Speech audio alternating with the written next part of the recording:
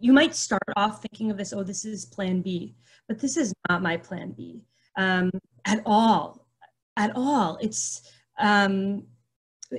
layered with, of course, to be a tragedy, and it's layered with complexity. But it's as an adoptive parent, I get to, I don't know, I just experienced this gift, and I was exposed to a world that I never would have known about, and challenges that I would have never known about otherwise. And I have immense love and respect for my children's birth mothers.